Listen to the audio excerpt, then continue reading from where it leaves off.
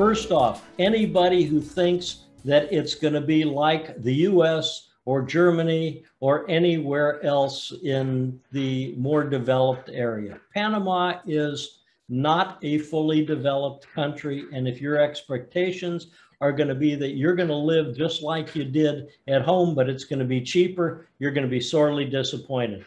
Things don't get done as fast. Things are not as cheap as you expected.